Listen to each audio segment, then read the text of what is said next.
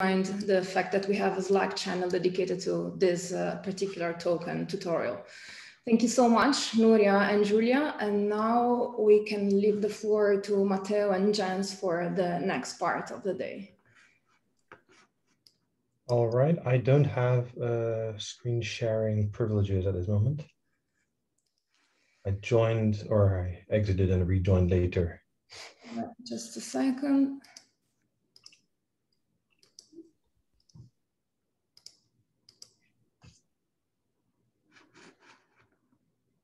Now you should have it. Yes, thank you. Okay. So welcome to this last little bit. This is about cross-correlation spectroscopy. Cross-correlation is something that always sounds a little bit fancy, but it actually really connects nicely with what Julia and Nuria have just been showing.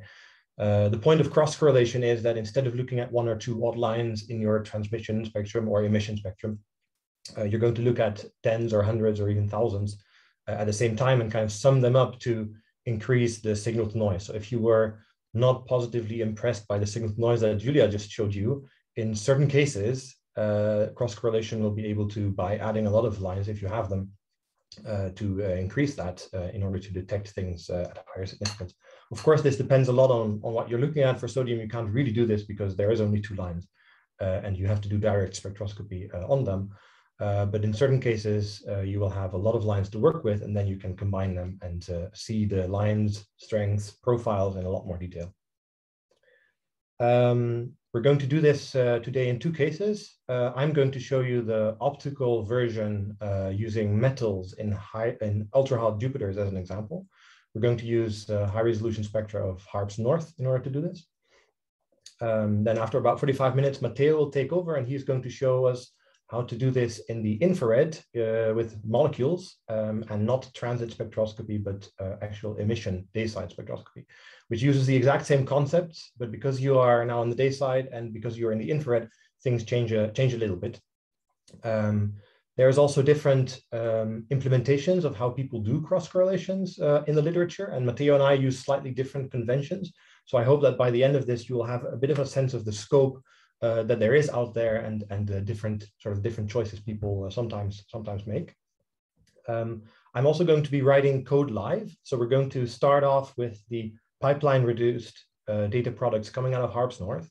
And in about 45 minutes, we'll end up with an actual detection in cross-correlation space of in this case, iron in the atmosphere of Kelt 9b. Kelt 9b is the hottest exoplanet known. Its atmosphere is, depending on where you measure, about 4,000 K. And that means that the entire atmosphere is essentially atomic, vaporized. There's no or very, very few molecules. And that means that there's a lot of metal lines that we can observe. And in this example, we're going to be using iron plus just as an example, but there's many things that you can see in that spectrum.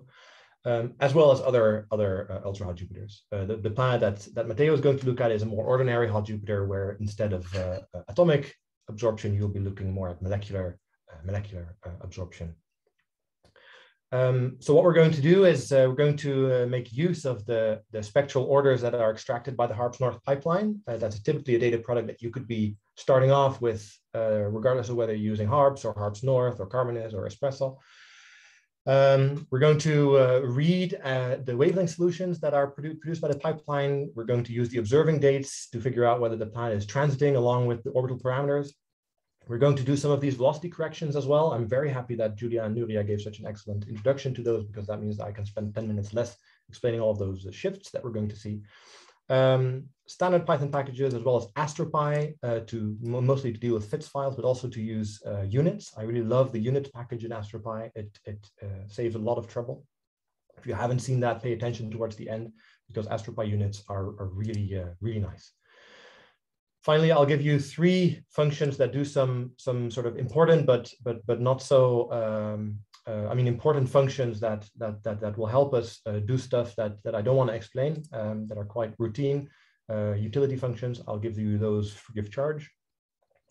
And finally, because we're doing cross-correlation, we also need model spectra to use as cross-correlation templates. So we'll be using those for iron plus in this case, in order to make our spectrum or to make our lines visible.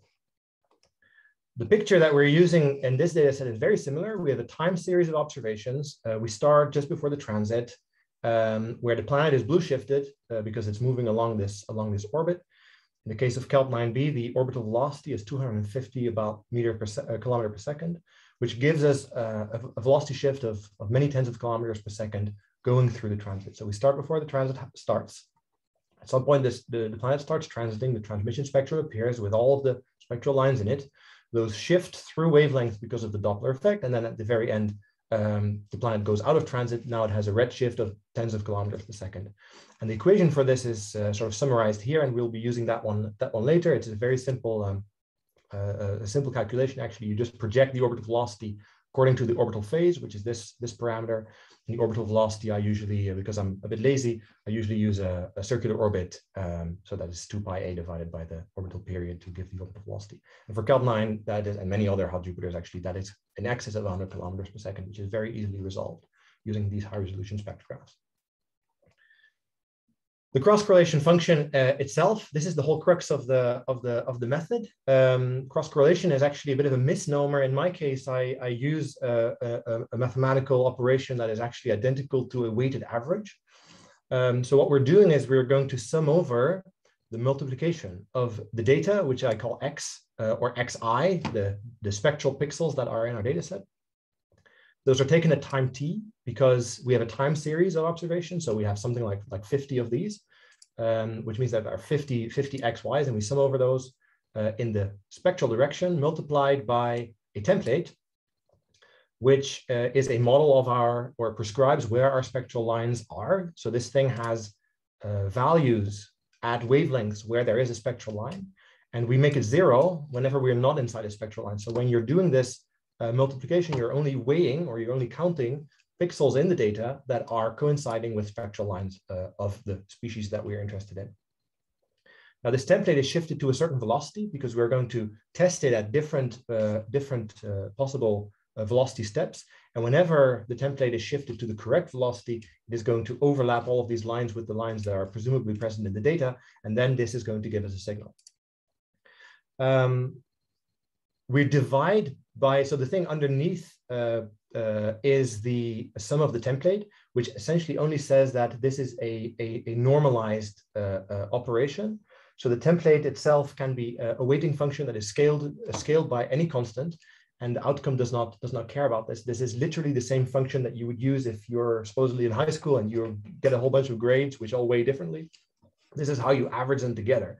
It's nothing more complicated than that. Matteo is going to use a slightly different version of this, where things are normalized a little bit differently. But essentially, what this does is averaging these lines together. And the purpose of this is to increase the signal noise. So you're adding pixels that all are noisy, and then the noise goes down the more pixels you add.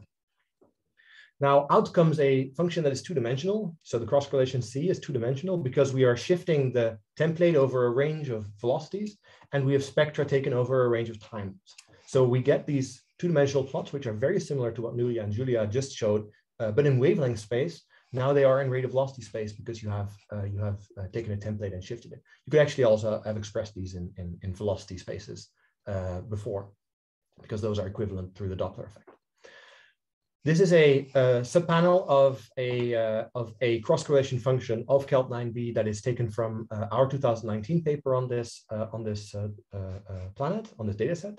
And here you can actually see the signal of the metals appearing, adding constructively when the template is shifted to the correct orbital velocity, and that correct rate of velocity, excuse me.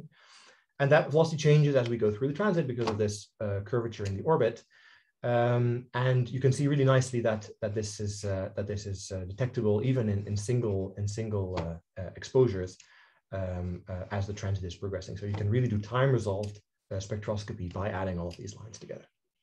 Okay, so starting off with the data that we're looking at, we're using HARPS North data, as I said. The pipeline produces essentially two main products. One of them is the stitched spectrum that Eliar also showed in the beginning.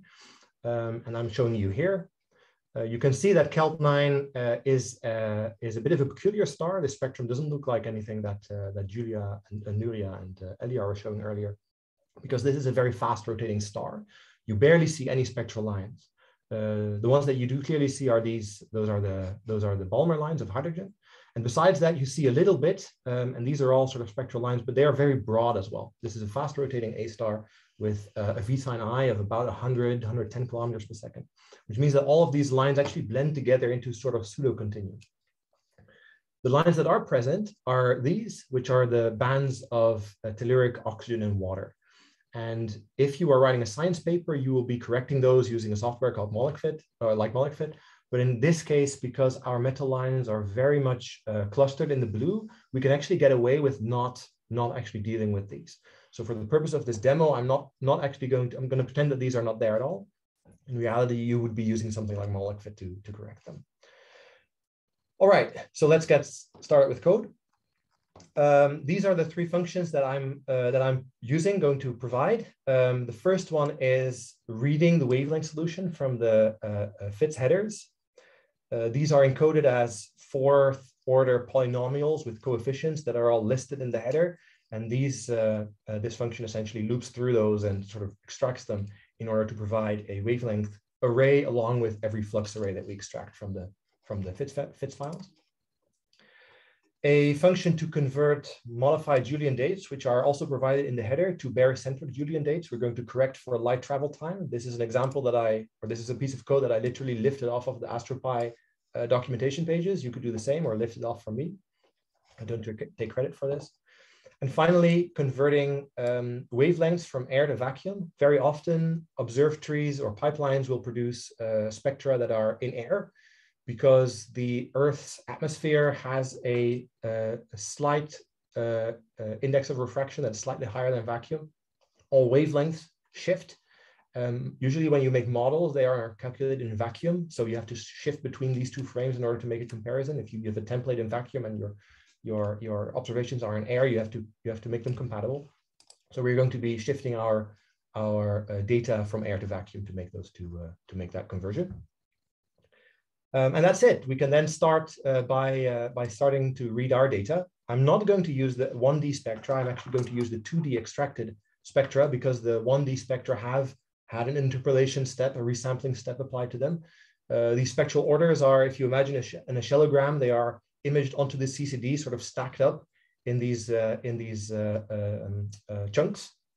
And in order to make the 1D spectrum, the pipeline has to do a couple of things, including resampling, but also dealing with the overlaps. And those are operations that we don't actually need to do. So I'd like to stay closer to the native thing that the spectrograph sees, which is the individual extracted spectral orders. And those are saved in what are called these E2DS files. So I've provided a folder if you're coding along, otherwise you can just watch. I've provided a folder where these are located. We're going to read them into a list. You'll see that I do a lot with lists to structure my data. So we're going to open these. I'm going to first maybe list what is in this folder. I use the list there function for that. The folder is called E2DS, and I can actually print that. You can see that there's a whole bunch of these FITS files, and each of these files is one of the exposures that that the spectrograph has obtained over the course of the transit. Let's see how many there are. I think there's about 50 of them. Right, there's 49 of these, some of them in transit, some of them out of transit.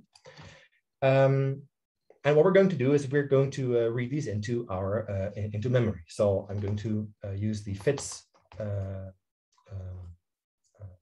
package, or the FITS subpackage of AstroPy. I've imported astropy.io.fits as FITS. So this is simply astropy.fits, astropy.io.fits open. And I'm going to go into that folder. And let's say that we're going to read in the first of these as file. And so what is in this FITS file? Okay, we have got a data array. I'm going to call that E2DS. And that is in the 0th extension, or the first extension, which is extension 0.data. That is a FITS image. I can read in the header, which is file 0.header. And finally, we also have a wavelength axis, which we need, which I'm going to use that function for. That's called read wave from header. And I provide simply the header object, and it's going to return us this, this wavelength. And what I can do, for example, let's first of all plot the E2DS file itself. This is what you would see if you would open this file with a FITS viewer. I often use DS9, and you see something very similar. And these are all the spectral orders that the spectrograph has. There's about 70 of those stacked together. So the x-axis has pixel positions, which runs from 0 to 4096. And there are 70 of those, each of these rows covering a sequence or a chunk of wavelength of the spectrograph. Now, I can also plot a single one of these spectral orders. So with this, I'm going to plot the wavelength axis of order number 68 versus row number 68 of this image. And that's going to show us a wavelength versus flux of order number 68. And this is, I chose this one because you actually see the telluric lines of oxygen. This is one of the last spectral orders, and it has this big oxygen band. I can also go, I think 56 is sodium, if I remember that correctly. Maybe not, but you can see that overall the spectrum is very smooth. Because this is a fast rotating A star, lots of orders actually look like this. If there's no telluric lines, you barely see any spectral features. And for the purpose of this cross correlation or this transmission spectroscopy, actually, this is a quite nice property because you don't have to deal as much with stellar spectral lines. Okay, now there's one thing that you should note, and that is that the wavelength axis is in angstroms. I actually don't like that. I usually do things in nanometers. That is a personal thing. So I'm going to divide by 10 in order to make those into nanometers, and now we are there. Of course, this is not sodium. Sodium is probably maybe 55 or even 54. I don't know. You see some of these wire lines here that are overlapping with the sodium doublet as well. So anyway, we're going to proceed with this. This is one of them. One of these spectral orders. I can also make a plot of all of the spectral orders, or a set of these spectral orders, so you can see how many there are, how wide this data actually is. So this is plotting for order number 50 to order number 69. I'm plotting simply this thing, but I'm overplotting it in the same plot. Is it Harps North? This is Harps North, yes.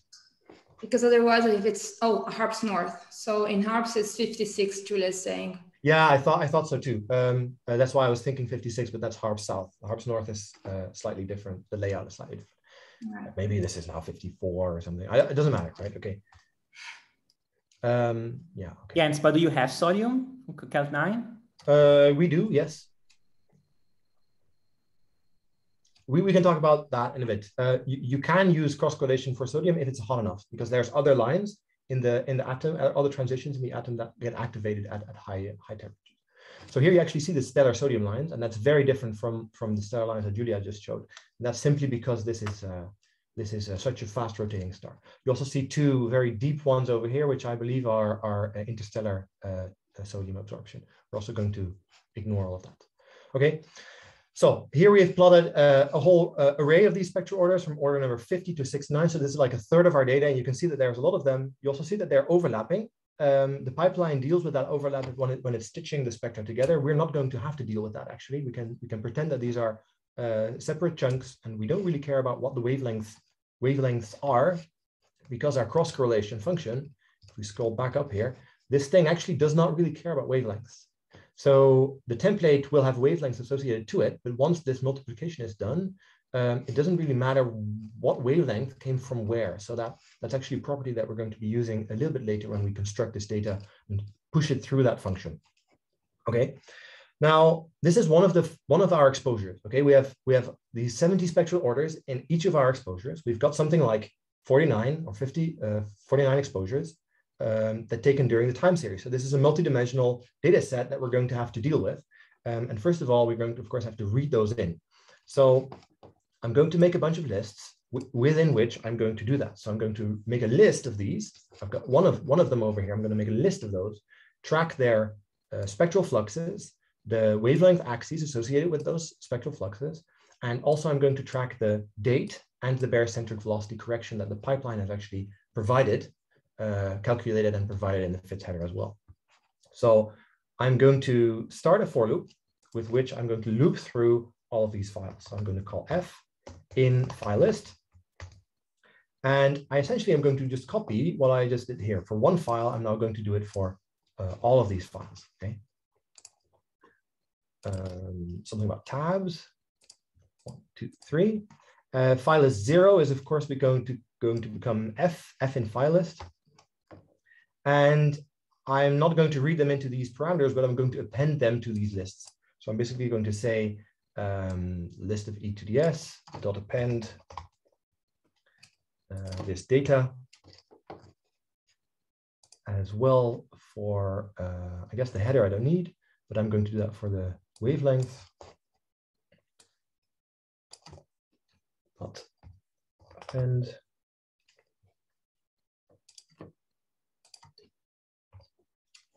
And I said I wanted to have the dates and the barycentric velocities as well. So I'm going to read those out of the header. And those come from header keywords. So AstroPy reads this in as a big kind of dictionary, so I can index that if I know the header keyword that has it, that contains it. In this case, it is MJD ops. And for the barycentric correction, it is a bit more complicated. And you have to know this, or you have to look it up in the header or the documentation of your instrument. But that is high-arc TNG for the telescope where this instrument is on, DRS, BERF. That contains the barycentric velocity and the Julian date. Okay, so let's see that actually worked. So I can simply say, well, I'm going to print my MJDs. This takes a few seconds, of course, because it's now reading in 50 files. And you can see that these MJDs were read in. We also see that they're not sorted in time. We're going to sort them in a second. Let's look at the barycentric velocities. Of course, I shouldn't have done that for reading them in again, but this is like a couple of 4.9, 4.9, 5 point something. These are kilometers per second. So I'm going to have to deal with these as if they are kilometers per second later when I'm going to shift my spectrum. Okay. Now, maybe there's one thing I should still be doing. I can do that at any stage, but one thing I want to do is, as I said, I want to shift these to vacuums. So I'd rather do that straight away. So I'm going to call my air to vac function to make all of these into vacuum wavelengths. And I think this is one of the most important things in high resolution spectroscopy. When you're doing this, it's possible to be in any of a couple of frames. You can be in the Earth's frame, you can be in the barycenter, you can be in the stellar frame, you can be in air or in vacuum. And a lot of the complexity comes from not knowing exactly what frame you are in or what frame you should be in. So it's very important to be aware at any time what frame we're actually in. Okay, so we have essentially read our entire data folder into 4 lists that contain the information that we need. We can now plot some of those. Again, I'm going to plot order number 68. And this is now a list of lists, actually, so we've become 2-dimensional. I've got list of wavelengths, file number 10, the 10th file in our time series, and order number 68. That's what I'm going to plot. Same for our flux arrays, flux array, file number 10, order number 68. So I can plot these things together. And you can see that we again have our spectral order back. It looks a lot like what we just had as the first file. I can overplot a couple of these to sort of show how these changes over time. So I'm going to take file number 10 and 20 and 30 and 40, just overplot 4 of them to sort of see what's going on with our spectra. And you can see that they kind of overlap with each other. They're not exactly the same, but they look very similar. And that is good because Hartz North is a highly stabilized spectrograph. You would expect it to have very similar spectral response if you take an exposure and another exposure 10 minutes later. This instrument was designed to be stable on sort of meter per second velocity scales on baselines of years. So you expect that these spectra are going to be very similar. But there are shifts, and that's because the amount of light that the spectrograph captures changes from time to time. And that's because of, for example, weather, air mass. The fiber might not be centered exactly on the star all the time, which means that the effective throughput goes up or down a little bit as we go through our time series. And that is something that Julia was just normalizing out. We're also going to be normalizing out in a very similar way. Okay, so that brings us to step 2. We're going to have to sort our spectra in time. We're going to normalize out this flux difference That's mostly actually for plotting purposes. We don't really need to do that for the cross correlation function, but it makes things a little bit nicer to plot. The shifting to vacuum wavelengths, I see that I was repeating that, but I've just done that. As I said, it doesn't really matter when you do that. But one important step is that we're also going to do this, this data shuffle. So instead of working with a list of exposures, each of which containing a lot of spectral orders, we're going to swap this around and we're going to make a list of spectral orders, each of which contains a list of exposures that are taken in time. So I've tried to demonstrate that with this little sort of graphic. And this looks a little bit complicated because we're going to do this again in a double for loop. It looks a bit complicated when we're doing it, but it's going to produce plots of the same nature that Julia was actually just using as well. So I hope that by the end of this, it's going to look a little bit murky when I'm going to write this out, but it's going to make a lot of sense when we are actually going to plot this data. So to start off with that, let's first do the sorting. I'm actually not going to do that live because this is simply the same thing for 4 different arrays. What I'm going to call is arc sort on MJD. I'm going to sort these in according to MJD. MJD is an ever increasing number. So any exposure that comes after another has a larger MJD. So we can use this to actually sort in time. And that sorting I'm going to apply to each of the arrays.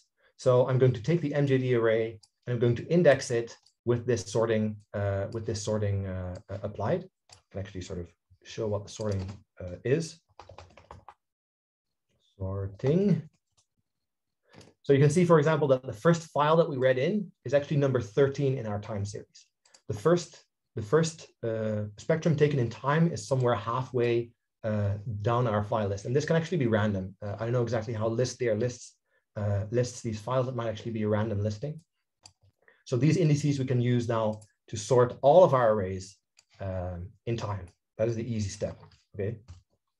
So after this, sorting should have been done, and I can actually check that this has happened by printing MJD again. And now you can see that this is a number that increases from 0.87, 0.88, 0.89, etc. So this has now made our spectra sort of be chronological. Okay, now we're going to do that reshuffling. So we want to end up with, instead of a list of files, a list of orders. So I'm going to make 2 empty lists again to contain those, and we're going to fill those in using a for loop. I want to loop over all the files that I have. So I'm going to loop from 0 to the number of exposures that I have, which is 49. Okay. And what I'm going to end up with is a list of 70 or so orders, and each of those is going to have 50 rows in it. That's what I'm going to build up. So I'm going to start looping over my spectral orders and build up every order one by one. So I'm going to go I in range 0 to 69. That's my last spectral order. And I'm going to make a matrix that's going to contain these spectra. So that's going to be an empty array, an X, which is 49 by 4096. I guess I don't need to do that, like so. And then every row of these of the spectral order, I'm going to fill it in with an exposure that belongs there. So I'm now going to loop over my files and basically lift them out of their list essentially. So for each of my files, I'll simply say order row number J is going to be list of e to the s, file number J, and order number I, which is in the outer loop. So order number I is going to be filled in with file number or spectrum number J essentially. And that's it. So I'm going to append this to my list of orders, to append order. And I'm also going to do this for my wavelength axes of waves. And the nice thing about HARPS is that it's a highly stabilized spectrograph, which means that the wavelength axis is actually the same for all of our spectral orders, because the calibration was done at once in the night, at the start or the end of the night. And the wavelength solution changes very little from day to day. So we're going to make an approximation that if it's not even, it could even be exact for the spectra. I think for HARPS itself is actually exact. For HARPS, I'm not 100% sure, but the changes in wavelengths are minimal over the course of the night. So we're only going to use the wavelength array from the first file for all of our spectral orders, and that reduces the dimensionality of our wavelength axis. This is still going to be a two-dimensional list of orders, or a three-dimensional list, I would say, a list of 2D orders, and this is going to be a list of 1D waves. That's how you should read this, or 2D waves. Okay, so let's then plot our order number 68 again. Say what? List of waves, list of waves, of course. Okay.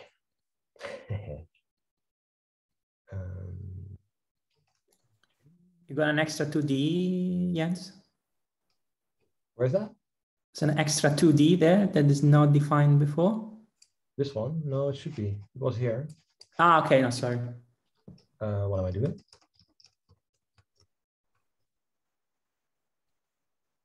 I've done this one. All right. So if you don't know what's going on, you just have to print what's going. You have to print your waves 2D. Jens, is it supposed to be square brackets rather than round brackets around list of waves? Oh, you are a hero. Thanks. Of course, I need to append this. What am I doing? This is not indexing. This is an appending. Okay. Great. Thank you. Thank you. All right. Hero. So this is the same plot as above. This one. We've got 4 out of these rows plotted here, and here they're simply stacked in a single array. And this is what we're going to be using. And this is the same as what Julia was showing earlier with the sodium doublet. Now our vertical lines are not stellar lines, but they're actually telluric lines, because the star doesn't have very sharp lines. You wouldn't actually see those. Now you see also this flux changing over the course of our transit, over the course of our night, and we're going to normalize that out. So I'm going to finally make a new list, and this is the final list of data that we're going to be working with to actually store those. So what I want to do is the following. I want to have one of my orders, let's say that is list of orders number 68.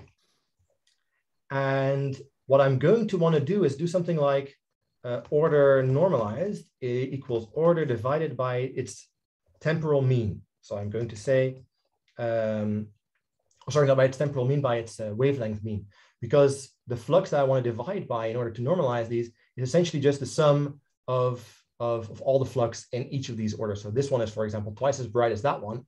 Then I want to divide by a factor of 2 this one compared to that one. So I'm going to take the average of each of these in the horizontal direction. And I would basically do that by saying order, axis equals 1. And you can do this. This is a NumPy trick where you take a spectral order and you are going to divide it row by row by a one-dimensional array that matches the shape of this order. That's a NumPy trick. So this division is a row by row division of this thing. Now that doesn't work because this average has 49 values in it. Those are the vertical axis. But row by row means that it's going to take this row and divide it by that thing, which means that they don't broadcast. So to apply this NumPy trick, I have to transpose this first to swap rows and columns. Then I can divide, and then I have to transpose it back. So that's how this his NumPy trick usually goes. And then I can again plot that order norm in this case. So that's order number 68 again. And you can see that this has now taken care of these flux differences. I don't need to do this for the cross correlation function, but it makes it a little bit nicer to see what's going on with our data. It's good to inspect your data in this way. All right, this was order number 68. Of course, I want to do this in a loop. So I'm going to construct a loop over this for I and range all of my orders. That's going to be len list of orders, something like 69. And I'm simply going to do that. So I'm going to index using I am going to calculate order norm, transpose it, divide row by row, transpose it back, and then append it to my list of orders norm and order norm. Okay, and that is it. I can now check that has worked. List of orders norm 68, and now the image shouldn't actually change. Okay, That's good. So finally, this is the data that we are going to be using to cross-correlate with. Okay, step 3, we need a cross-correlation template. And I'm going to do that easy because I've provided those. A cross-correlation template is something that you would typically model using any software that models transmission spectra. In this case, you could use petit raptrons, you could use something else. These were actually used to analyze the Celt9 data originally. So I will just use those. You can also use any model that you have. You can also do it by hand by saying, I want to have these 10 lines of certain species, and I'm going to weigh them in such and such. This is just a way of or modeling a transmission spectrum is just a way of creating a template, but there's other choices you can make. These are located in the templates subdirectory with a file name that essentially describes what is in it. So this is a template that is calculated at 4,000 Kelvin, metallicity of solar, that's 1, for iron plus. This is a model that was made by Daniel Kitzman originally for our paper, with which we correlate. We also have in the folder, you will find templates of other species as well, including iron and titanium, neutral and ionized. So you can play with those detections as well. And this is a FITS image that essentially has 2 rows in it, which is a wavelength and a flux. So I will simply extract those by saying the wavelength of my template is TP row number 0, and the flux of my template is TP1. And then I can plot those against each other, and then you can see the spectrum of iron plus. Okay, so this prescribes where our spectral lines are.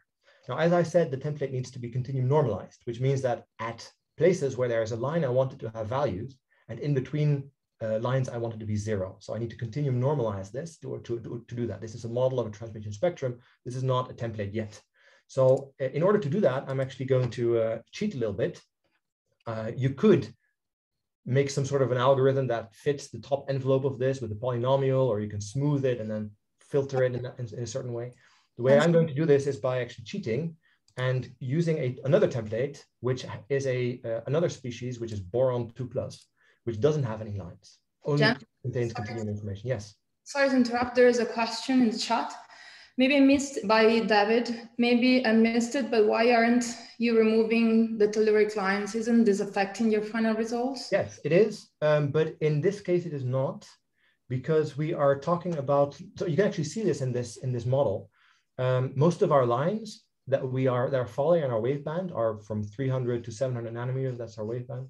Most of those are in the blue, whereas all of our tellurics are more or less here. So to first order, we do not care about the telluric lines. Matteo is going to show you a bit more about this, where we definitely care a lot about telluric lines. So this particular example, for this particular species, we don't care, but normally speaking, you would be using something like molecfit to take care of them. This is just for the purpose of demonstration, really. So what I'm going to do is I'm going to subtract off the flux of my continuum species, and then you will see that this is actually ending up continuum normalized. So that's a bit of a cheat, but that's sometimes, if it works, I'm always saying if it works, you should just do it. With about 5-6 minutes on the clock, I'm going to go 5 minutes over, Matteo, if that's okay. We're going to be doing cross correlation now. And in order to do this, we have to take care of a couple of things. We have our template. Our template is this thing. We need to shift it to a certain velocity.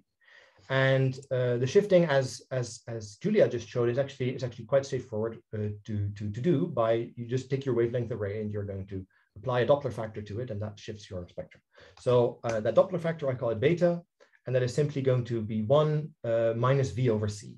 So my velocity would be something like, say, 5 kilometers per second. I'm now going to use AstroPi units and constants. So I'm going to multiply by kilometer divided by second. And then I'm going to divide this by constant C to take care of everything in kilometer per second, both C and my velocity over here. And then all I need to do is basically say the wavelength of my template is going to be shifted. And that is the wavelength of the template times this Doppler factor. That's going to shift it. Okay. Plotting those. So I'm going to plot my template and the shifted template, and you should see that the shift has emerged actually. So the blue line is the normal template and the orange one is the shifted template. 5 kilometers per second is not a lot, so I can make this larger, for example, 25, and you can see that this makes my template shift, depending on what number I sort of choose here. So doing this cross-correlation function, we're going to loop over a whole bunch of these velocities in order to make this shift happen, okay? Now, that is one thing. The second thing is interpolation. Like with Julia, in Julia's case, we also need to interpolate. This time, we're going to interpolate the template onto the data because this multiplication can only happen if x and t are defined on the same grid. So xi and ti need to correspond to the same wavelength position, and for that we need to do an interpolation. We're not going to interpolate the data, we're not going to touch it. We're only going to interpolate the template, the wavelength grid of the template onto the data. We can do that assuming that the template is sampled much more frequently than the data, which I actually show you that now in a second. So how does this interpolation work? I'm going to be lazy again. I'm not going to use splines or anything. I'm just going to use a simple one-dimensional interpolation. I'm using the SciPy interpolate package to do this. Interp 1D, my model, my template. Two more questions. Yes. Could you please describe the method used to normalize the template? And is the model already convolved with the IP? Oh, good question. Good question. So the continuum subtraction, I've done that using a species that doesn't have any lines, only continuum flux, because this is a model. I have a model of my continuum plus lines, and I subtract the model of my continuum essentially only. That was an easy way of continuum normalizing. You could also have an algorithm that does it very, very nicely, a filtering or something like that. I have not convolved with the instrument profile. We actually don't need to do this. And I can talk a little bit more about that on Slack if you want to, because we're not template matching. We're not modeling our spectral, our transmission spectrum. We're simply assigning weight to spectral pixels. And I do not need to convolve with the instrument function. But maybe we can discuss that offline a little bit, because I don't want to eat into Matteo's time too much either. I still have a question on the normalization thing. Okay. So, from a new person from Aaron, to continue normalize, why do you choose to subtraction and not division? Because it's a detail really. I could do a division, and then you would end up with a template that has values around 1, which means that every spectral pixel is weighted, but some of them will be weighted less if there are spectral lines. Okay, if I do a division here, so this is now 1, and we have a little bit less than that whenever there's a spectral line, which means that every one of my x values will now be weighted when summing. Whereas what I want to achieve is that the cross correlation only weighs lines that are actually only weighs wavelengths where there's actually lines and not in between. So that's why I do subtraction. The cross correlation method will still work, but the interpretation of what this number is will change a little bit. But we can discuss that offline as well. Okay, so we interpolate. This interp 1D function essentially works by passing wavelength and fluxes, and then as a function, what do I want to interpolate onto, which is the wavelength of my data, list of waves. Let's say order number 10, that's what I want to interpolate onto. And I can show that this works simply by overplotting the template with the interpolated template. So I take my template from one wavelength grid to the other, and you can see that the blue thing is my template, and the red dots are the samples of my actual data grid. So you can see this is also why I'm doing a linear interpolation, because this is sampled so well that I actually don't need I don't need a spline to make this accurate. And now the nice thing is that I can do my wavelength shift, my Doppler shift in the same call. So in this interpolation, I can actually apply my velocity shift, and that will shift and interpolate at the exact same time. And this is what we're going to loop over when we do the cross correlation function. Okay, so the cross correlation function is a two-dimensional function. It needs the wavelength, sorry, the radial velocity of the template that I'm shifting to. That's going to be an array of values. So that's going to be a range minus 100 to 101 kilometers per second. So these are 200 kilometers per second range in steps of 1 kilometer per second. For example, you can choose a range that you want. We're going to do minus 100 to plus 100. My CCF itself is that two-dimensional function. So I'm going to first make it empty, and then we're going to fill it in a double for loop that has a length of 49 exposures, one for every one in the time series, and a number of these velocity steps wide. That's my 2 dimensions. And now how we're going to pass this data through, because the data is a list of all of these spectral orders. And the thing that you need to wrap your head around a little bit, and that's also a bit of a trick that is maybe a bit unique to this HARPS data, or at least this version of the cross correlation function, is that you can stack all of these orders together in a single matrix, because this summation over here does not care what spectral order or what wavelength any of my data pixels came from. As long as they're in the summation, it doesn't matter where they are. It doesn't even matter what order they are in. I mean, what ordering they're in. So I'm going to use a function called hstack to stack all of this together into a single array, a single 2-dimensional array that we can loop over for both the wavelength and the flux. Hstack list of waves. And I can actually plot this wave to sort of show you what's happening. This is now one big array where the wavelength axis is going from order to order, and there's these jumps, but that doesn't matter for our cross correlation function because the interpolation will just interpolate whatever these wavelength values are. There could be gaps, there can be overlaps, and that actually doesn't matter. Now, finally, the cross correlation function. All we need to do is really fill in this equation over here. We have everything that we need to fill in this equation. We're just going to do that in a bit of a slow way. We can write a matrix multiplication to do that very fast, but this is a bit of the slow way to show you what's happening. So we're going to do this for each of our radial velocity steps. We're going to compute what this function is. So for each of our radial velocities, I'm going to say RV equals RVTI. I'm going to calculate my beta factor, which is simply, I'm just going to type it, that's faster, I think. 1 plus RV times U dot kilometer divided by U dot seconds divided by a constant C. And then interpolate my template. So the interpolated template equals interp 1D.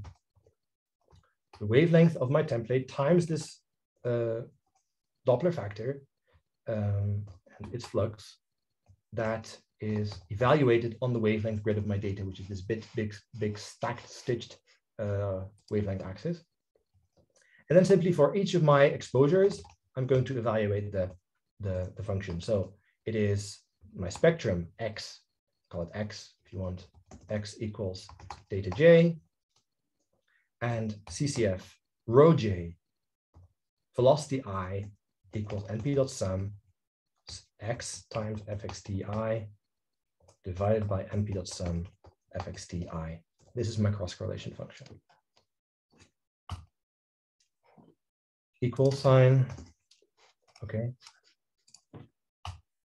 Now, because this is slow, it takes a few seconds to do this.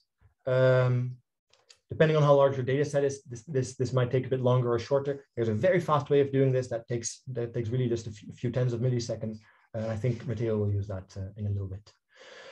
All right, now, one thing you might notice is that we have not done any transmission spectroscopy yet. We've just taken our data, which has the stellar spectrum in it, and we've cross-correlated it with a template. We have never done any master out-of-transit spectrum. We've not divided by anything. And that's what we can actually do after the cross-correlation function. You don't need to do it before. You can do it before, but you don't need to. Let's first maybe show what the cross-correlation function looks like. It doesn't look like much, actually, because what you're looking at is the average of my stellar spectrum averaged over all of these iron plus line positions. And because the stellar spectrum barely has any features in it, you don't really see anything.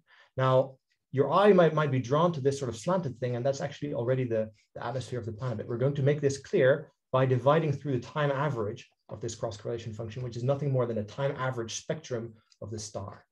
Okay, actually that's very easy because we can use the same NumPy trick as before. I'm now going to divide by the mean of my CCF over axis 0 this time. I don't need to do a transpose trick in order to do this because these are already the rows over which I am dividing. And here you see our cross-correlation function, which is the main output of this session. That's very neat. So this is our signal. You can see that the iron plus signal is slanted, which is what we expect. You can also see this feature over here, which is the Doppler shadow. Doppler shadow is something I haven't actually discussed. Julia has already said you need to always take this into account. We are not going to. You can do this in multiple ways. You can fit Gaussians to this. You can forward model it and then take it out of your stellar spectrum. The only last thing, which is step number 6, that I want to actually do, which takes 2 minutes, is to actually show that this is the atmosphere of the planet. We have to establish that this is actually co-moving with what we expect to be the planet's velocity at all times. In order to do that, we need to have our orbital parameters. So these are the parameters of the system that we use. That is simply the period, the semi-major axis, the systemic velocity of the system, the RA index that we're looking towards because we want to still take into account our barycentric velocity, and we need that. The transit center time to calculate where our phases are, and the inclination of the orbit. Now, the orbital velocity, as I said, that's simply the equation of a circle. I can print what that is. And that's 250 kilometers per second. You see that AstroPy unit has taken care of all my units. So this was in AU, this was in days, something in kilometer per second comes out if you tell it to. So that is really, really neat. The conversion or the calculation actually of the phases needs to take into account the fact that we are on the Earth and we have a light travel delay with respect to the barycenter. This is a transit center time that you find in a paper, which is very typically given in BJT. We have to convert there. So we had that function that I provided for you to do that. It simply takes a list of MJDs, which we have conveniently created, an RA index, and that's going to convert our times, which is typically a couple of minutes, actually, that difference. The time difference between our observations and the transit center time is this, the MJ2, I guess, yes.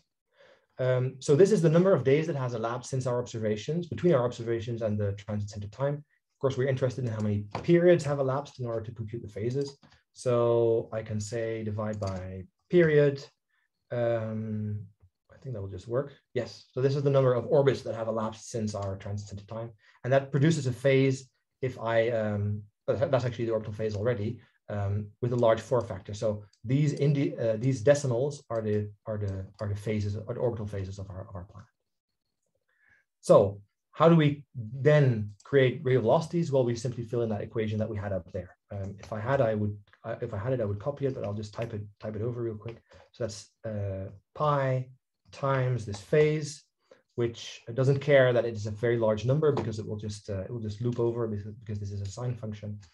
I multiply by the orbital velocity, 250 kilometers per second, and I multiply by the sine of the inclination, which is almost 1 because this is a transiting planet. That's in degrees, so I probably have to convert that to radians, inclination, and there we go. This is the radial velocity of our planet as expected from the orbital parameters.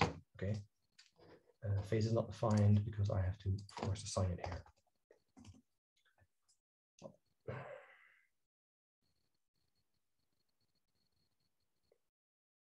All right, this is a AstroPy unit. I have to extract the value in order to make this work. Okay, now, all we need to do now is overplot. So we have the CCF divided by the average CCF, and we overplot the radial velocity of the planet for each of our exposures. And you can see that there's a shift. The slant, we get it right, but there's a shift, and that's of course because we haven't taken into account the systemic velocity. So if I add the systemic velocity to this, in units of kilometer divided by second,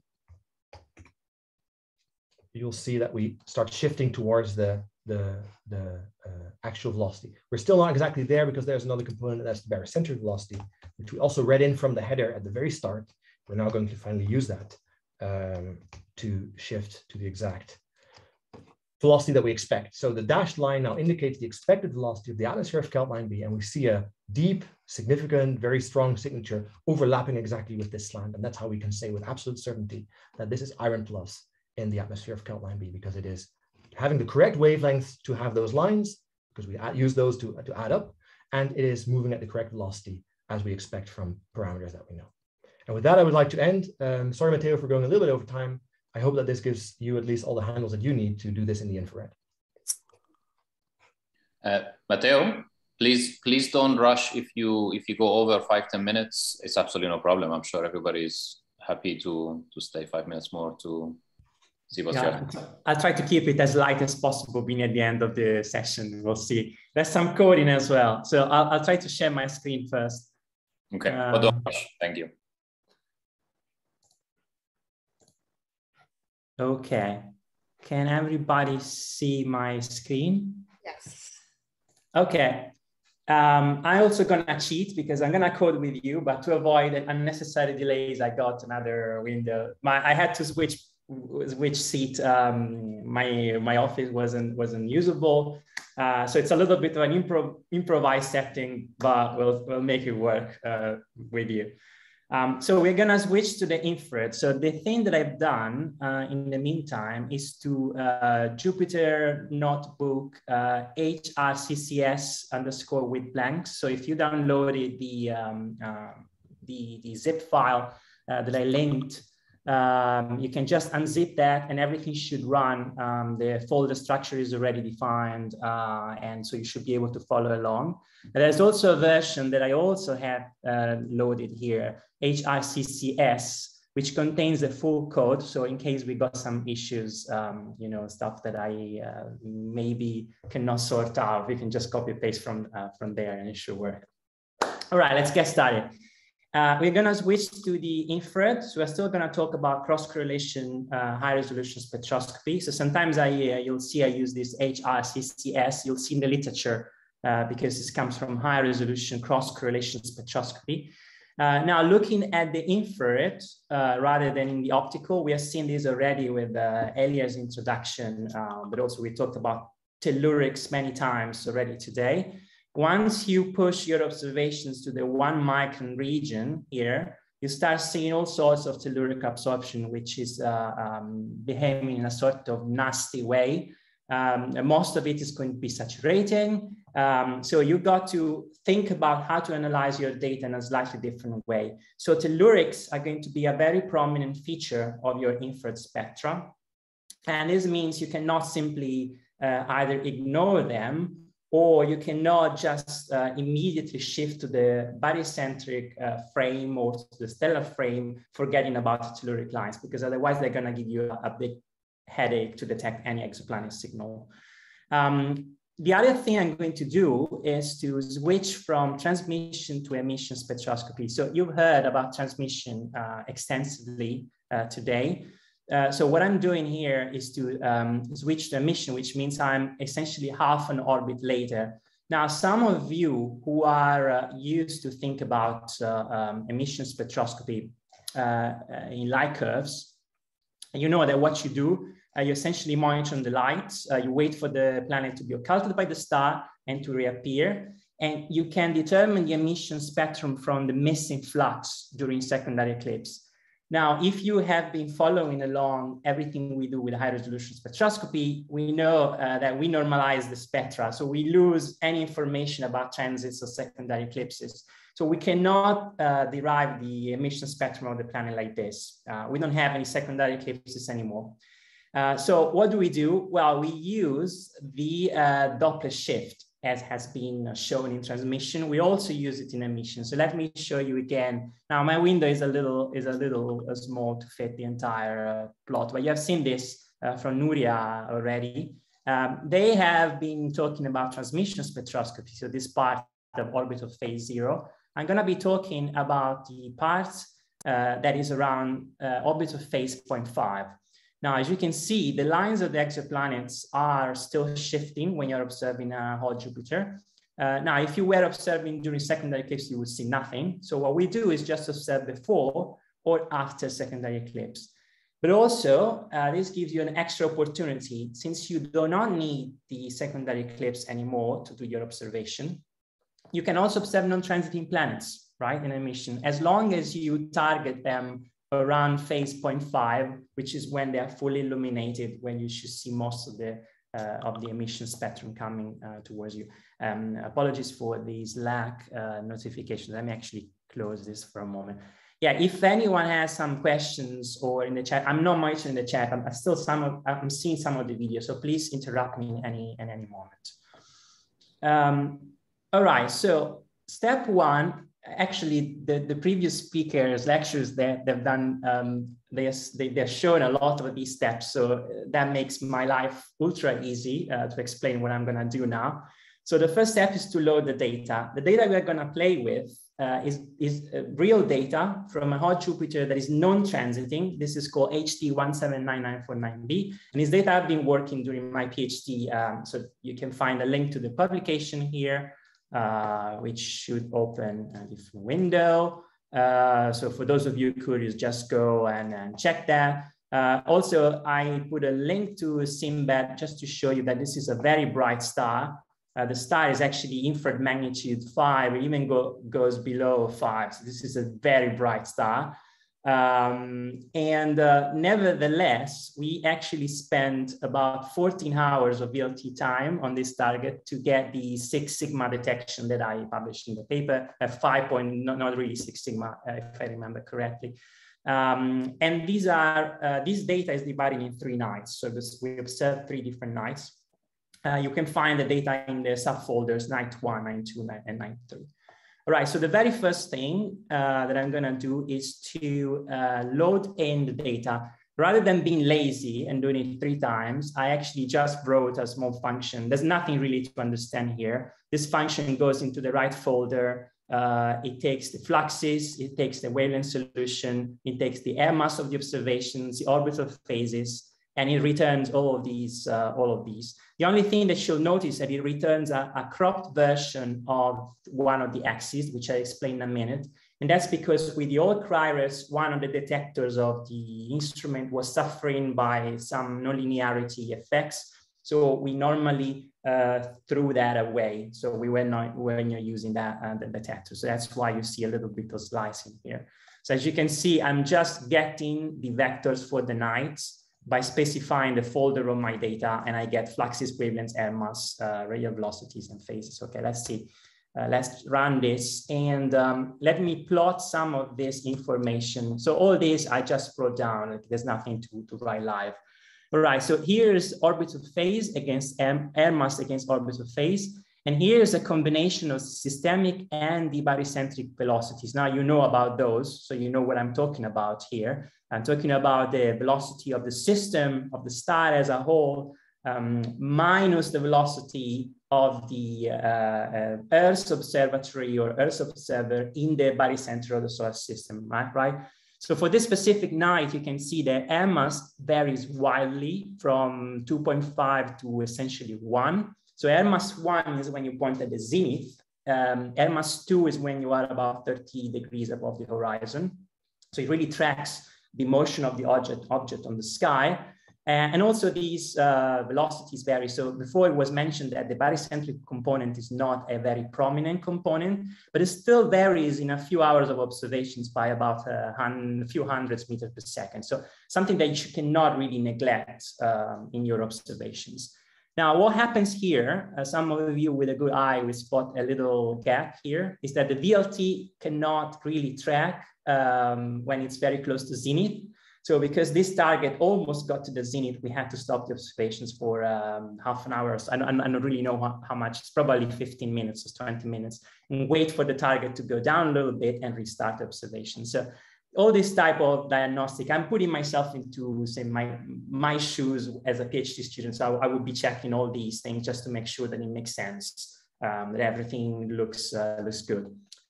Okay, so the only advice that I have for you before we start with the actual coding is make sure you always check this barycentric component, because most of the times this is the velocity of the observer measured in the barycenter of the solar system. So to get the other way around, to get the velocity of your target in your reference frame, you have to switch the sign, hence the minus sign. However, if you go on the web and use like various functions for that, occasionally you will come across to cases in which the barycentric component is the velocity of the solar system barycenter in your observer's frame. So always check, because in that case, you need a plus sign, not a minus sign. So most of the times you'll be fine with a minus sign, but just double check that this is applied consistently. Okay, so the first things that I'm going to do are to get the dimensions on the data. I don't want to be typing, you know, the length of the observations or the number of pixels, or so I'll get in the dimension from my fluxes already, and I'll print that in a moment. I'll explain. And also, because I'm lazy, I'll write a plot function that plots all my matrices of data every time I need to show you the different stages of the data analysis. And this function simply takes the matrix to plot X and Y axes, the labels, if I want to, of the X and Y axes. And I'm also adding a little bit of stretching, color stretching, because when we go forward with the analysis, it'll be handy to actually stretch the color scheme to highlight any deviations from, say, imperfect telluric removals, etc. So it doesn't really matter what is written here. You can write your own. It's just like, yeah, probably I should also put a return here, just to be a proper coder in this function. What I'm doing essentially, I'm just looping over the let's call orders of the data. These are not orders, are detectors. I'll show you a difference in a moment. And I'm just plotting the data, how it's organized. So let's do that. Okay, so you essentially get something that you have seen already in the transmission spectroscopy data. So what I have on the x-axis here is the wavelength of my observations. And what I have on the y-axis is time or orbital phase, or because these observations were taken sequentially, so we're continuous observation, that would be also the spectrum number, the number of the spectrum observed. So spectrum number 1 would be the earlier time, and the last spectrum in the sequence will be up here. These are 3. So let me show you the dimension of this. Remember that I asked for the shape and I plotted it and I printed it.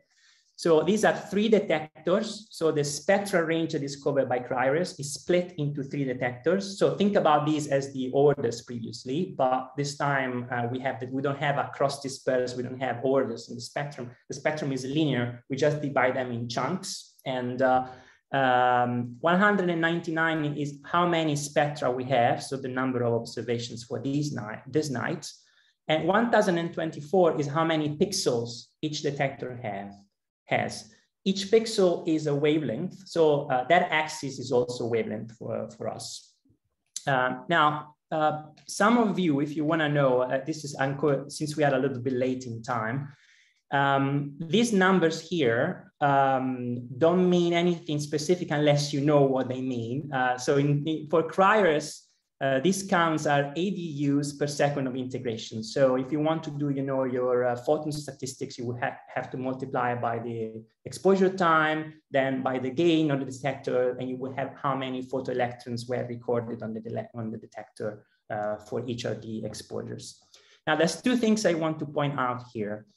So let me see. Let me check so that I don't forget anything. Okay. So the first thing that I want to point out is that there's a lot more vertical lines here than in any of the spectra you have seen earlier. So these are the telluric lines. This is the exact demonstration that telluric lines are non-negligible in the infrared. However, there is hope, because at this spectral resolution, you can see that most of the telluric lines are unblended, and there's enough space in between to still do spectroscopy. So, you know, sometimes you hear that from the ground is very hard to do to observe in the infrared. That's good. That's true in photometry, but in spectroscopy with enough resolution, you can actually peek in between the telluric lines and still do science. The second thing that you'll probably notice is that the level of each one of the spectra, so if you check like the color of each one of these rows, that varies wildly. And that's not only because we are observing through different M masses, so different altitudes. So the object, the star, has to go through less or more atmosphere, but it's also because the pointing is imperfect and not always is the same amount of light entering our spectrograph. So there's a little bit of wobbling around, and that causes actually the flux to vary over the time scale of an exposure. So it makes it impossible essentially to reproduce a light curve, like spectrophotometry at high spectral resolution. You cannot do that because, first of all, you don't have a reference star. And even if you had it, your flux is always changing because different amount of light enters the slit. So forget about it. Let's take a different approach. So what is the different approach? Oh yeah, I should also mention another thing here, is that CRIRIS wasn't a particularly stable instrument when it was working. So far you have been used to have like your wavelength solution and your spectra always aligned along the sequence. This is what you have here. So a telluric line with a certain wavelength in this data will always fall on the same pixel, but that's because I have been realigning all the spectra to do that. If I show you the original data, you will see that the spectra were wobbling around the vertical axis. And that's because the spectrograph does not always have these spectral lines on the same pixel. So you have to, sometimes you have to correct for those in the infrared, but with modern spectrographs like Carmen and Spiru, you don't have these issues. So that's why I started from this stage, because it's very likely that with any modern spectrographs you will be playing with, the data will come out more or less in this format. So this is what you'll start with. Yeah, without further ado, let's dive into the removal of telluric lines. So let me make sure I'm not writing stupid things. So I'm gonna keep the code close to me so I can actually double check. Okay, so the first thing you have seen it already. So the first step of the data analysis is to remove this spectrum to spectrum variation. How do we do that? We do that by normalizing each spectrum in the sequence by the continuum. So let me write this very quickly. I could have also copied and pasted the code because you've seen it twice already. So let's say I want to create a median spectrum that contains the median of my flux. And which axis should I pick? Well, I want to measure the continuum along the wavelength axis. So I'm going to use the median as a rough proxy for the continuum. Sorry, I'm going to use the median as a rough proxy for the continuum. So I'm going to take the median along the second axis, which is the wavelength. So remember, 0 is detectors, 1 is time, and 2 is wavelengths. So why am I saving this? It's because I also want to use a British keyboard. I also want to use this for weighting later on each of the wavelengths of my spectrum. So I'm going to save this. So I'll say median is proxy for continuum. Then I'm going to do a double loop. The first loop is over the detectors and the second loop is over time. So for IOPS, I normally use very cryptic indices. I'm not really used to programming this upfront way, so it'll take me a little bit longer in range and ops. And what we're going to do is very simply to divide flux of IOPS, IDEPT, IOPS. So I'm going to slice each spectrum and divide it by the median flux of these exact same indices. Now, I did all that work to write my function that plots things. So let me also, okay, so sorry.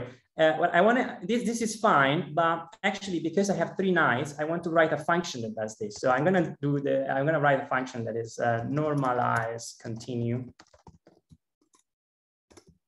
And this function is going to take the flux, and I'm also going to have a keyword that decides whether to plot or not. And that's going to be set to false in case I don't want to plot anything. So the rest stays the same. I'm going to take this, that. My computer is a bit lagging at the moment. Then the other thing I need to choose if to plot or not. So if plot, I'm going to use plot matrix function, and the plot matrix takes flux of IDET. What do I want to give you? The wavelength. So I'm going to show you the right wavelengths as well, the orbital phase in the y-axis, and then let me wavelength, and this is in nanometers, and phases, and what else? And that's it. Then once this is done, I'm going to return my normalized flux and also my median flux, so that I can use it later. So I'm gonna call this F flat, so flux flattened, and median flux is going to be normalized continuum of flux. Yeah, and the keyword worked, but actually I want to plot something this time. Yeah, so here it is. So as you have seen, we essentially removed all the variations in time of flux. Now, this is all good. They are approximately normalized. Those of you who have a good eye will already spot that now if you look at a particular telluric line, it seems to be slightly broader, but it's not broader, it's actually deeper at the beginning and the end of the sequence, and slightly less deep at the center of the sequence. That's expected, is because the depth of telluric lines is changing during the night. So what I wrote here is a little piece of code that takes 1 pixel of the first detector of Cryo. 1 pixel that is approximately around the continuum, and 1 pixel that is approximately at the center of a telluric line. So you can see here, maybe you cannot see that very well, but the orange star is approximately in the continuum, and the blue star is approximately at the center of the line. I'm gonna do a little bit of normalization. I'm gonna show you how the flux in these 2 pixels, in these 2 wavelengths, changes with time. So you've got the continuum in orange that stays not exactly, but largely constant during the night. Whereas in the core of a telluric line in blue, there's a huge variation. Now you've seen this already, you know what is going on here. The most likely culprit of this is geometric air mass. You're observing through different layers, different thickness of the Earth's atmosphere throughout the night. And the lower is your target, the higher is the absorption in the core of telluric lines. In the continuum, because the opacity is negligible compared to the core of the line, this effect is also negligible, is non-zero. Those of you with a good eye might have spotted that the behavior seems to be the opposite here, but it's just a result of my imperfect normalization. Continuum should be roughly flat. Okay, so what I'm going to show you is that there is a easy fix that you might think to do.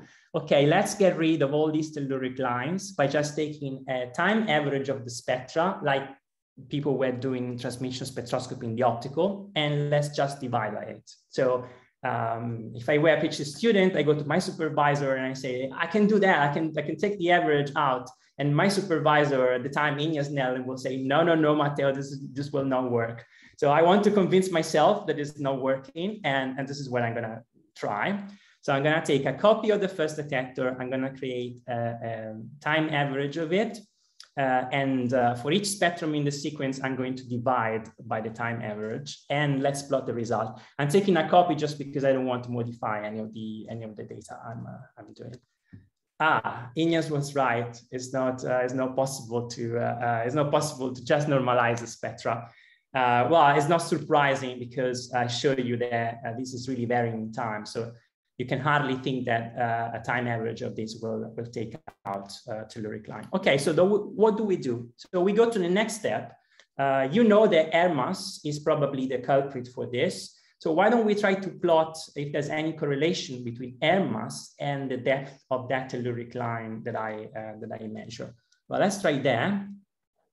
And you can see, oh, wow, yes, there is a correlation. Let's try first a linear fit. So what I've done here, I merged together many things. So I took my X and Y vectors at the air mass and the flux in the telluric line. And then I computed a polynomial fit between these two of degree 1. Then because I'm lazy and I don't want to compute the function by myself, so I use poly1D to compute the polynomial that goes behind the function. And I evaluated this polynomial with the air mass again, and then plotted on top of the data. So yeah, it's approximately working. So the very tight correlation between the depth of a telluric line and the geometric air mass of the observations. However, you'll see that the correlation is not perfect. What can I do? Can I go to degree 2? Yeah, let's try to go to degree 2. Okay, that's already better. Some of you who know about radiative transfer might actually say, well, Matteo, this is not actually properly done, because if you think about the radiative transfer across the slab material, what you should have is that your flux goes with the exponential of the air mass. Well, let's try if this is true. If now let me do it with the flux, the logarithm of the flux, and I limit myself to degree 1 again. Yes, indeed, this is a little bit of a better fit. So you can choose whether you prefer to work in logarithmic or exponential space or in linear. Sometimes none of them works. So that's why, to keep things simple, I'll just work in linear space and just use a second order polynomial in the code that I'm going to write. Okay, so let's write some live code to detrend our spectra by MS. So since we want to reuse this function as well, I'm gonna call a function detrend telluric. It's gonna take an X vector, which might be air mass, but might be something different if you want to test something different too. It's gonna take a data cube. So our cube of data that we have just normalized is going to default to a degree 2 of the polynomial if we don't specify anything else, and also has the usual keyword for plotting, which is set to false if we don't want to plot anything. Okay, so let's just for the sake of it, let's retake the dimensions of this vector. Why do I do that? It's because when I shift nights, I want to make sure that all these functions update the dimensions for nights that are different from the first one. So this is going to be cube dot shape again. Then we are gonna create a copy. We're gonna create a temporary storage space for our telluric removed data, which is just going to be a copy of the cube. And now I'm going to do double loop. So the first loop is going to be again over the detectors. The second loop, remember when we normalize the continuum, we were looping over time. Now we have to loop over wavelength. So it's going to be for I pix in range n pix.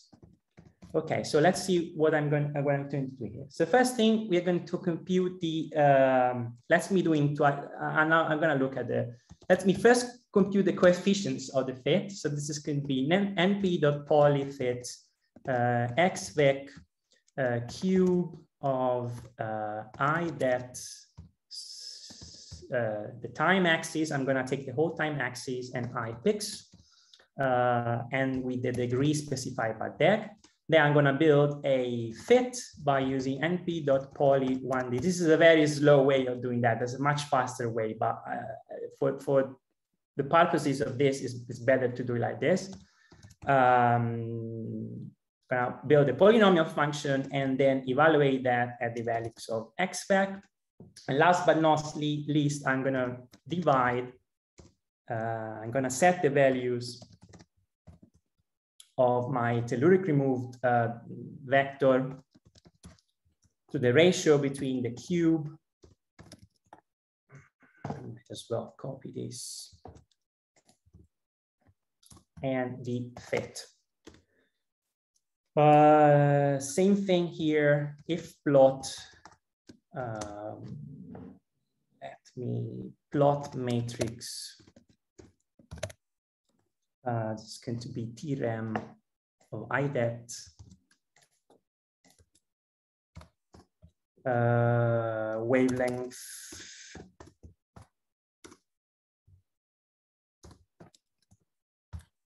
phases.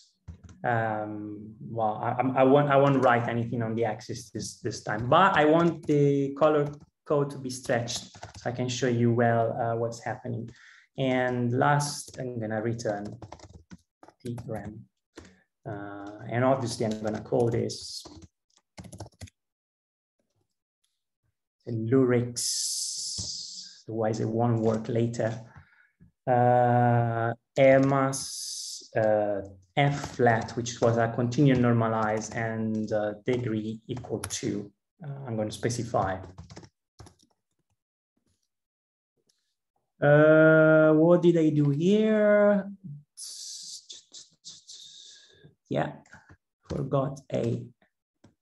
All right.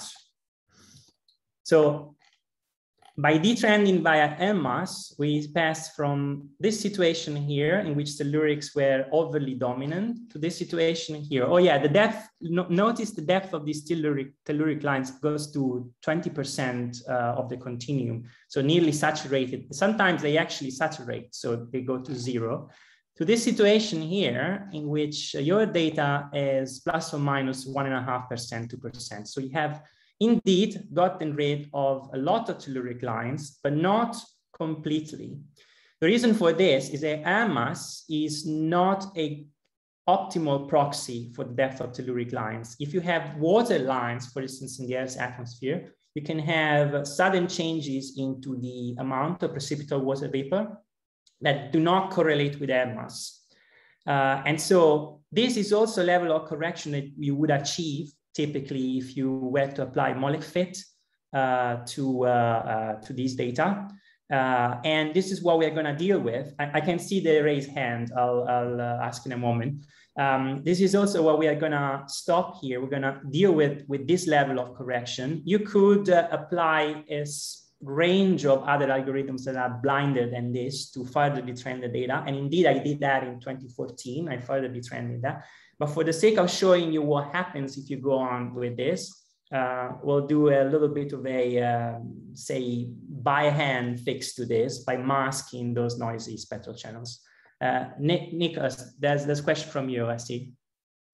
Yeah, so you said that the flux dropped down to 0.2. Is there any risk this method wouldn't work if you had a 0 value, like say there is 0, like getting an infinite thing? Okay. Yeah, you would have to, so either when you have 0 values or very, very close to 0, or you have non values in your matrix, you always have to make sure to create a mask of those pixels. And then you have to write a slightly more complicated code that takes into account which of your parts of your data are masked or not. Yeah, this is good. One easy fix you could do is to set that to 1, say to the normalized continuum temporarily, but still keep track of those columns. And at the end of the sequence, remask those. If you really want to make your life easy, you don't want to carry like checking all the nans values or mask values during your data. Yeah, that's a good question. It happens very often with in different wavelength ranges that you have that case. Okay, so here again, okay, let's see if we can design a brute force mask for the purposes of this tutorial that essentially masks the noisiest of these spectral channels. So what I'm doing here is I'm creating a copy of the first crisis detector and computing the standard deviation as a proxy for quality of the correction along each column of the data, so along the time axis. And I am also plotting that together with threshold. So I'll show you in a moment what this means. Okay, so for this first detector of CRIRES, you can see that most of the pixels were actually corrected to a certain threshold, to a certain baseline value of standard deviation. This is not surprising. This would be like standard deviation that could come from photon noise statistics if the source is very bright, or a combination of your photon noise detector readout noise, whatever you have. So this floor is set in the continuum is actually quite easily achieved. But in the core of the lines, either because the lines are have less flux, so the noise, the photon noise is higher, or because you haven't corrected them correctly, which also leads to higher noise, or a combination of the two, you get these spikes. So it means like in some of these spectral channels in your data, and at some specific wavelengths, you've got much noisier data than, say, the rest of it. So what I trace here, I try to say, what if I take, for instance, the median of the standard deviation as a sort of, let me put this to 1, as a sort of proxy for where this baseline level is. And what if I decide to mask everything that is 2 times above the median? Well, this will work. Would also work if you go a little bit less than that. You can convince yourself there's not much difference on the exact threshold. This is also an ad hoc solution for the tutorial. I don't recommend to get to the final version of the paper like this. I would rather develop something that is more automated. But I'll show you what happens if you do the least invasive of the things, which is just masking these noisy lines, which might also come handy if you want to use model fit, you know, and you want to apply to this data. You don't need to do ultra precise. Let's try to just mask whatever doesn't work well with model fit. So let's write this mask. Now, this is really gonna take me a little bit of time. So what I'm gonna do, apologies for that, I'm gonna take this mask code from here and actually copy it and paste. I'm gonna explain to you what the code does though. Don't worry. Let me switch. Oh, I didn't actually need the last 2 lines. So I've done this. I wrote a function that is called mask residuals with a threshold parameter, which is exactly the threshold that I show you now. It's going to take the shape again. It's going to set the normalized matrix around 0 just for masking purposes. And it's going to compute all the pixels looping over the detector. Is going to compute all the pixels that are above the threshold, and also all the pixels that are below a certain threshold. This I didn't explain. It's because I initially masked some of these pixels, but I did not carry this mask. So this is a way for me to find out which pixels were masked previously. So nothing to worry about. And I'm going to set those pixels to 0.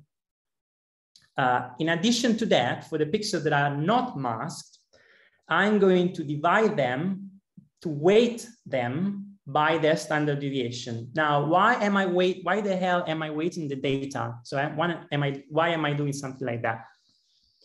The reason is that in Jens's case, the data was untouched. So you were getting less flux where the detector was receiving less flux, and more flux where the detector was more efficient. So remember how the efficiency of each of the orders of your spectrograph was preserved. In my case, I have renormalized everything to 1. So if I don't do anything to the data, when I compute the cross correlation function, I'm going to weight equally all the wavelengths. I don't want to do that. So I'm going to apply the weighting that I previously calculated through the, sorry, I could do that. I'm going to apply the weighting that is basically a proxy for this weighting in the standard deviation of the data. I'm going to apply it to each of the spectral channels.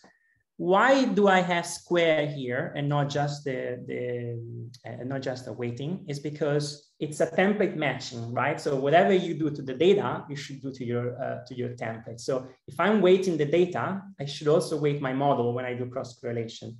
By double weighting the data, I avoid that I have to do that a second time. So it's just like a matter of being lazy and not having to redo that on the model.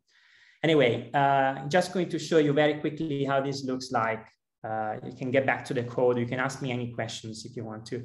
So it's still quite noisy, but not as noisy as it was before. So that was the previous mask prior to masking, and this is now after masking. So I am happy with this version also because it's 5 already. It's 5 over here and 6 over Central European time.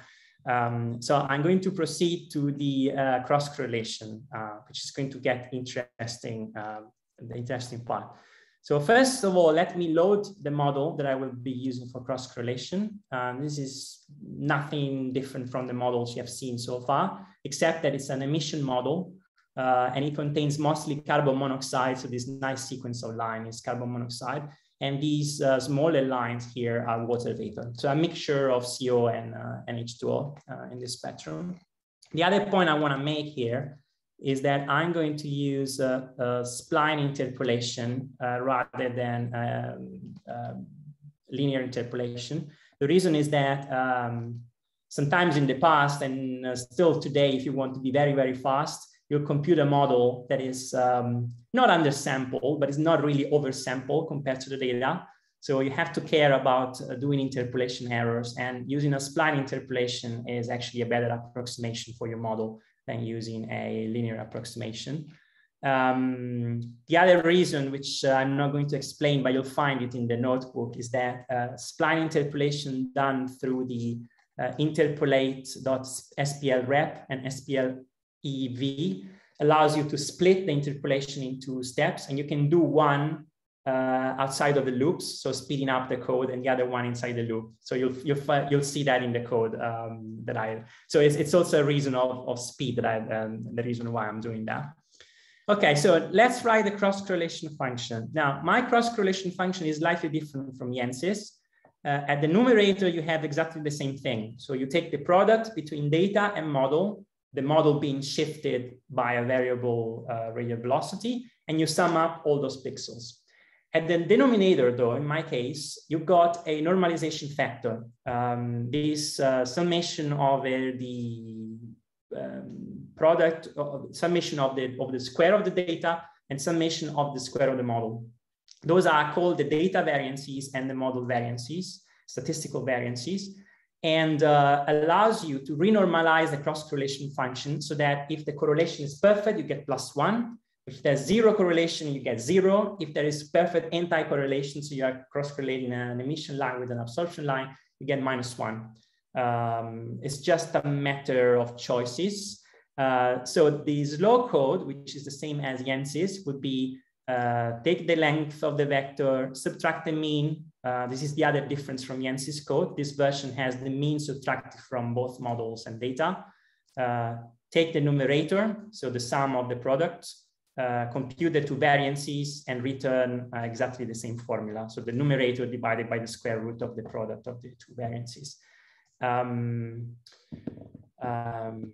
Yeah, we are a bit late on time, so I'm just gonna pause here the faster version. Where is it? Here. The faster version of this realizes that every time you do this, every time you take the product of two elements of a vector, and then you sum up the whole vector, you're essentially doing a dot product between a vector and between the two vectors.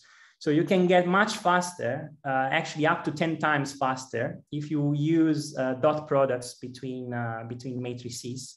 I'm using the NP dot dot, which is equivalent to the @ operator for those of you in Python 3.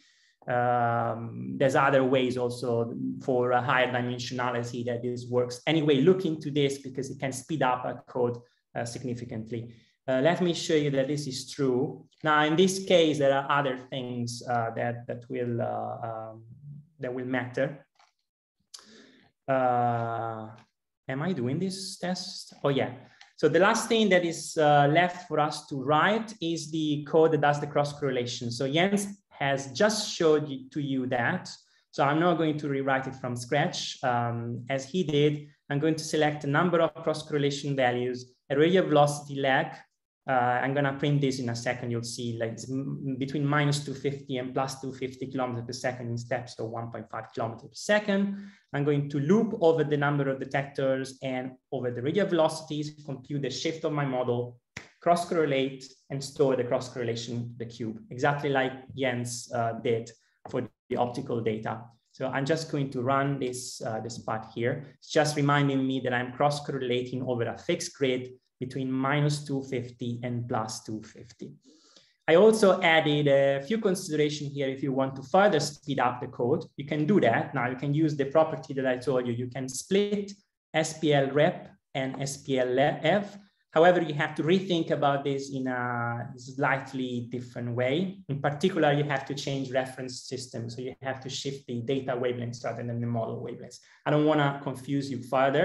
So look into this. If you have any questions on why I'm switching the sign or why this works, please send me a message. I'll be happy to to explain this. The only thing I want to show you, it might or might not work because obviously the laptop is doing other things in the meantime. I'm running the two versions just to show you the difference in computational time in this case. It's obviously not coming only from the cross-correlation function, but also from the spline interpolation done in different ways.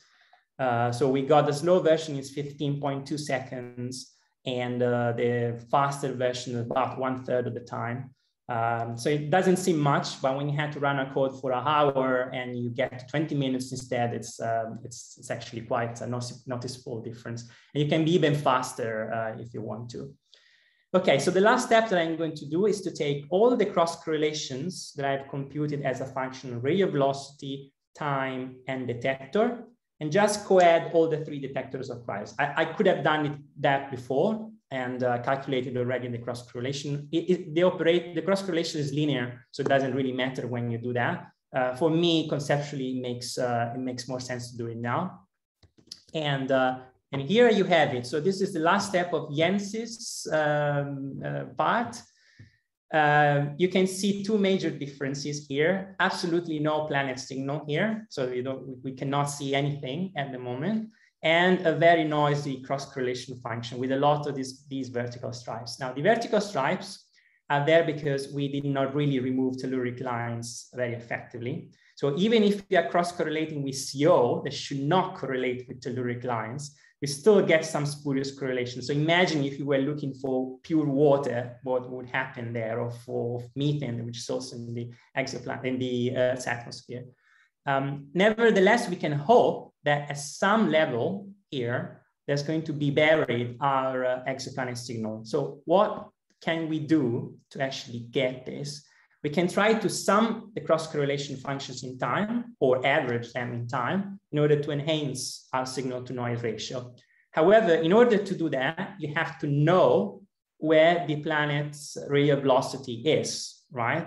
Remember, you are in the telluric frame, so every telluric line will correlate as a vertical line here because it does not move with radial velocity. But as Jens showed you, any planetary signal would be a slanted line because the planet radial velocity changes as a function of time. So in order to convince you that this is true, I've been applying the same formula, the systemic minus pericentric velocity plus the orbital component of the exoplanet. I'm going to overplot some of these radial velocity curves. We are not far from being finished. And you can see that how, for instance, the real one is the one in yellow. So the real exoplanet should be here, just because I know where the exoplanet is. You can play with two parameters here. You can change this value of Kp, so the projected orbital velocity of the exoplanet, but you can also shift the radial velocity curve overall, right, across the sequence. So you can have an overall shift in the systemic velocity or rest frame velocity, and you can have an overall change in the slope. So if the planet is transiting, you know exactly where to look for plus or minus a few kilometers per second. So you are in luck. If the planet is non-transiting, you have a double uncertainty. You don't know the orbital inclination, so you don't know this value of Kp, and you don't know the slope, consequently, of your function. You also don't know exactly the orbital phase because for a non-transiting planet, the 0 point in phase is not very well defined. So the only thing you can do is to create a co-added cross-correlation function that explores these two parameters, or explores an overall offset of the cross-correlation function or an overall change in slope of the cross-correlation function. This is also referred to the shifting and co-adding part of the cross-correlation function. And it creates those Kp versus VC matrices that some of you might have seen in some of the exoplanet publications. So I know it's late, but I'm going to write this part of the code. It's not very, very long to write it, especially I'm going to guide myself with this. So this is going to be get velocity map, and then we are really done. I'm gonna give it the cross correlation function, the weights the radial velocity, so the sum of the systemic velocity minus the barycentric velocity, which changes with time, the orbital phases, and a possible shift in phase, accounting for the uncertainty in orbital solution for a non-transiting planet. And I've taken that from the 2014 paper, so we don't have to worry too much about that. And what we're going to do is to create a total cross-correlation function vector, which is initialized to zeros and has dimensions number of Kp values, so all the Kp values that we want to explore, and there are 81 of them. I've defined these vectors here, and number of different radial velocities. Sorry, there was Siri that was about to ask me something. Am I doing this correctly? Yes, number of radial velocities. Now I'm going to loop over the Kp vector and Kp, and going to double, with this loop, I'm going to compute what the radial velocity of my planet would be, right, as a function of Kp. So my planet radial velocity would be, actually, RVPL, I have to be consistent here with, is the systemic velocity minus barycentric velocity. So this RVL vector that I've been carrying throughout the analysis.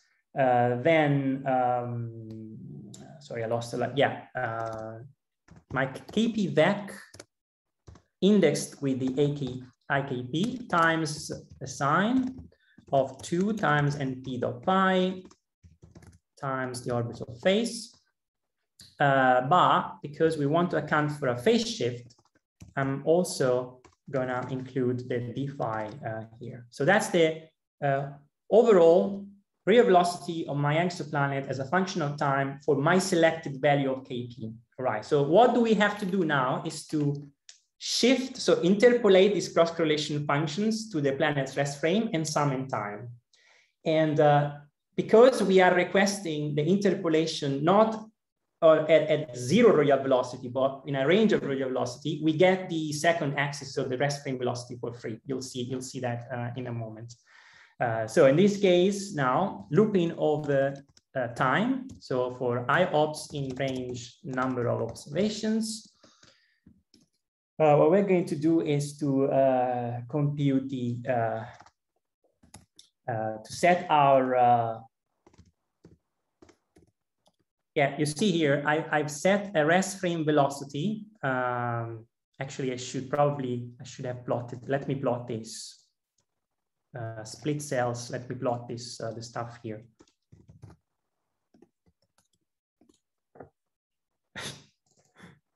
Sorry.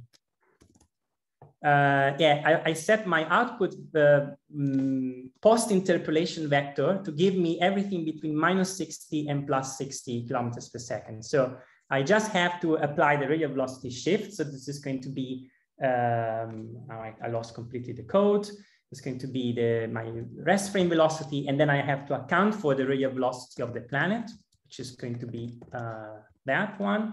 And then I'm going to call my interpolate.inter1D.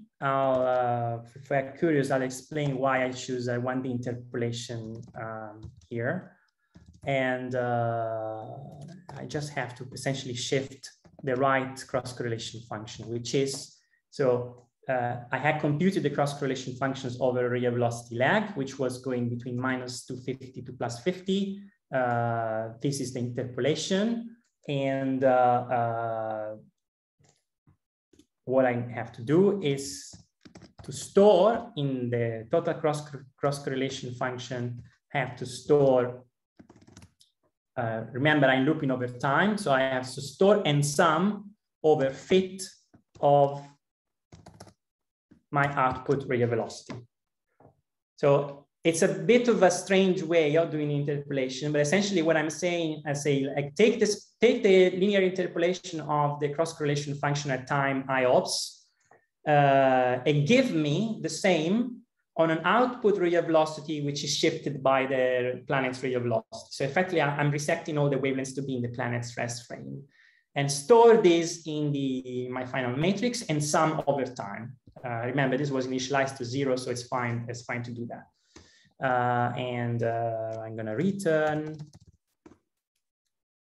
the CCF dot. And then the last line, just to make sure I'm not messing up, I'm gonna copy it from here. Oh wow, we got to the, yeah, this line here. Okay. All right, so there's not much code to write anymore. I'm just gonna show you how this looks like. And this looks like this. Now, remember the two parameters. The rest frame velocity was guiding the overall shift of the cross-correlation functions, and the KP, maximal orbital radial velocity, was guiding the slope. I've been co-adding this as a function of these two parameters, and at 142 kilometers per second, roughly at the rest frame velocity of the planet, I've found a signal that has a signal to noise ratio of 5. If you go into the paper, you can convince yourself that this is indeed the exoplanet. However, 3.5, you might think this is not a very significant detection. So let's, what I've tried here now, like this basically, you understand why I wrote all functions to do that, because what I tried to do that is to add an extra night. And I'm just going to run very quickly the code, add the 9.3. Then I'm gonna stack all night 1 and night 3, reorder everything and reapply exactly the same functions. So as you can see here is the same as before, but now there's 2 nights of data stacked in cross correlation. Going to repeat, reuse my function, and here it is.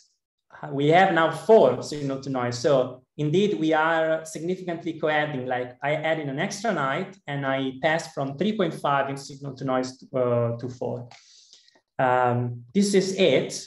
I advise you to try to add the second night as well and see that it doesn't work, and try to understand why it doesn't work. So go back to the very beginning, clear all the variables, and actually look at night 2 rather than night 1, and try to understand why night 2 is misbehaving and why this masking of tellurics, as we did here, this rough masking hasn't worked. But this is not the point. The point is I wanted to show you how to essentially explore the 2-parameter space here. And I also wanted to show you how you might design an analysis that can co-add different nights together. And if everything goes well, this should result in a higher signal to noise. Now, we are really over time, and I apologize for that. It's late in Central Europe. So I'll take any questions now, otherwise via Slack, whatever you want. Right, I think like we can leave, well, there's one quick question from Nicholas. So Nicholas, if you just want to ask it quickly. Oh, yeah. No, it's pretty much yes, no. Do you think it's possible to co-add both transit and emission KPV-cis signals together? So it's possible to, it's a good one. It's possible to add the emission over a wide range of orbital phases. So you see there's a slanted slope here. If I would be adding a night that has a complementary orbital phase before superior conjunction rather than after superior conjunction, that will cross the other way around. So you'll be localizing the planet signal much better. The problem is that the same model wouldn't be a good approximation for the transmission spectrum. So you would need to compute the cross-correlation functions with a different model, a model for transmission. And then in cross-correlation space, once you have the cross-correlation function, yeah, you could think to co-add that. Assuming that the orbital velocity is a good proxy for the actual planet radial velocity. If there are winds or the atmosphere does weird things, you know, between the emission or the transmission spectrum, that would not co-add constructively, but it's certainly possible, yeah. Thanks. All right, so thank you very much, Jens and Matteo, and all the other speakers that intervened today. And if you have further questions, please don't forget that we have a dedicated Slack channel for both of the sessions we have today. and just write it there, your question, and like we're gonna answer. So let's reconvene tomorrow at the same time, 1 p.m. and I guess at the same like Zoom link. Eliar, can you confirm that? Yeah, great. So at the same Zoom link. So have a nice evening or the rest of your day, like wherever you are in the world. See ya. Bye. Thanks for joining. Thank you guys.